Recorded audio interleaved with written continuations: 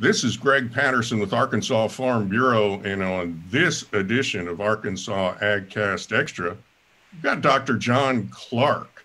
He's with the University of Arkansas System, Division of Agriculture, distinguished professor in horticulture, and is, in my opinion, the blackberry expert. You've got a new blackberry out there, John. Ponca, tell us about it. Thanks, Greg. Yeah, Ponca is really exciting. You know, when I first started working with blackberries 40 years ago, when I came to work at the University of Arkansas, all the plants had thorns. Most of the fruit was quite tart. And I thought, boy, it'd be nice if one of these days we could get one that's always good. Ponca is the closest I've seen of our array of varieties now 40 years later. I go up to pick on Ponca, and it seems like I just get berry after berry after berry that's good. We can talk about yield, and we can talk about thorns, and we can talk about when it ripens, but what it tastes like is what people or customers remember. So Ponca is consistently sweet in my experience, and that is really one of the key things. Because we want blackberries to be something that people just sit down and eat, not necessarily make cobblers and pies and jellies and jam.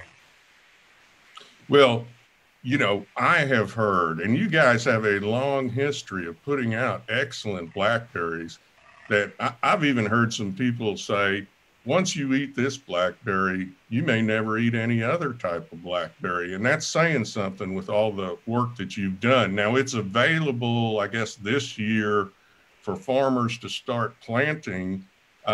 What's that look like in terms of people being able to buy the fruit, you know, at the farmers markets and grocery stores and wherever it winds up coming out? How long will that take, John? Well, Ponca was first put on the market late in 2019, early 2020. And so a limited number of plants were planted in the United States, and I'm sure some in Arkansas. So there'll be a little bit of fruit produced the next year, which is how the foraging fruiting blackberries work. There'll be a limited amount of fruiting in 2021. Plants can be purchased this winter. They are on the market, and the supply should be fine. All of our varieties start out from what we call tissue culture plants. And the reason we do that is because that comes from virus-tested cultures. So the plants start out clean from viruses. And then the tissue culture nurseries, there's a couple of them that market them first, and then the plants have a broadened marketing with other nurseries that use these plants or use these plants for propagation. So it always starts out somewhat limited and then expands from there. I think the best thing to do is probably to go and just search online for Ponca Blackberry and see who's offering it.